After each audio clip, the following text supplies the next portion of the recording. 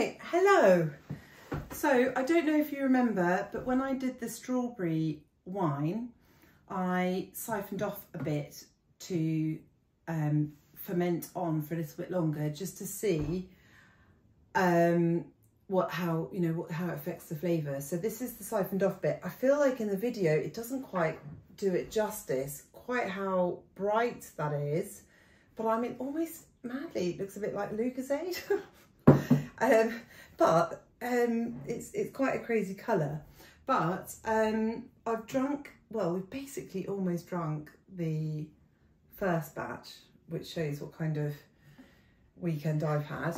But it was really tasty. And so this, by the way, this is just an old pickle jar that I asked basically a guy in the fish and chip shop whether I could have their pickle jar when it's done, and they said yes. So that's what I'm using to ferment it on. So yeah, as long as you've got something that you can, it's food grade, you can use that.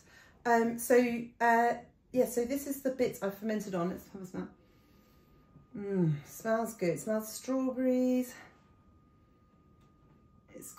It does smell fairly sweet, but it's not actually, I mean, it's sweeter obviously than something like beer, but it's not a sweet wine, I would say. I prefer slightly drier wines. I'd say there's sort of citrus, apricots almost. It really smells really good. And the beauty of making fizzy wine is that it's just the speed that you can drink it. Not that I'm all about drinking things at speed. Don't want to give the wrong impression, but you know, if you're making just your standard fruit wines, or beer, or you know, if you're flavouring, you know, doing flavouring gins, you know, those kind of things, they just take ages before you can actually try them. So for example, your standard fruit wine, usually you're having to you do your first ferment and then the second ferment, and then you leave it in the bottle for 6 months at least. So you're talking kind of 8 months at minimum from the beginning of making the wine all the way till the end. There's a long time to wait to try your product, if you ask me, if you're as impatient as I am. So I love making fizzy wine because it's really quick results. So it's delicious, and I just think sometimes, if you're making homemade alcohol, having a little fizz really, it can hide multiple sins basically, and it just makes it feel like a more party drink as well, because you know, have something with a little fizz in it. So I cannot recommend making fizzy wine enough, and it's so simple. You just follow me and I'll show you how to do it.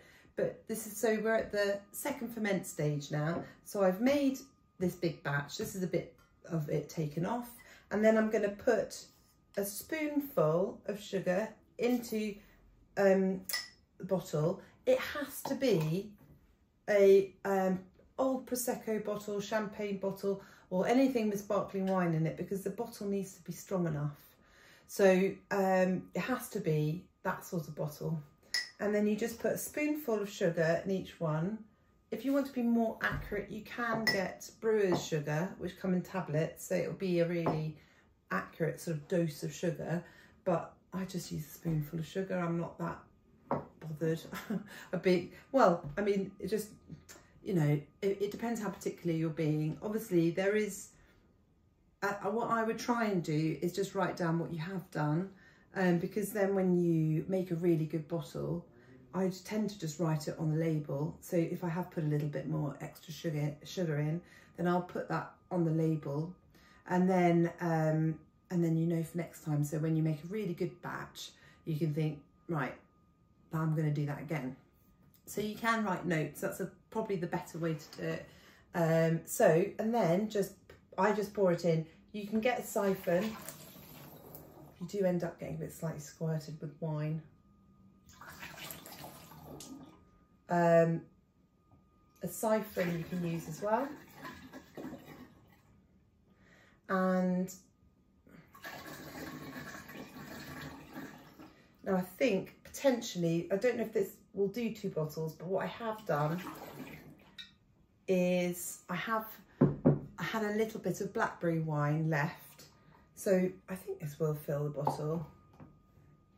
But if it doesn't, I might just top it up with blackberry wine and make a bit of a mix, because blackberries and strawberries would go well together as far as I'm concerned. So I'll pop this in.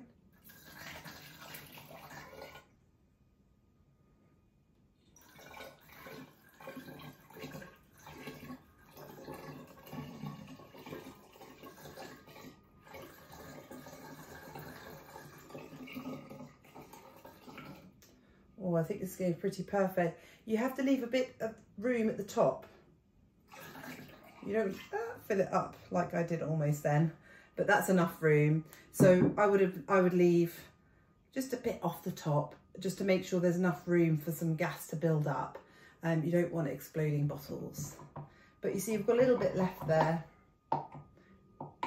So I might just add that to the blackberry mix I've got. Thing is, I'm running a bit low on bottles. It's lucky we drank some this weekend because I've made some room. You have to ask all your friends to make you lots, to keep all their bottles so that you can stockpile.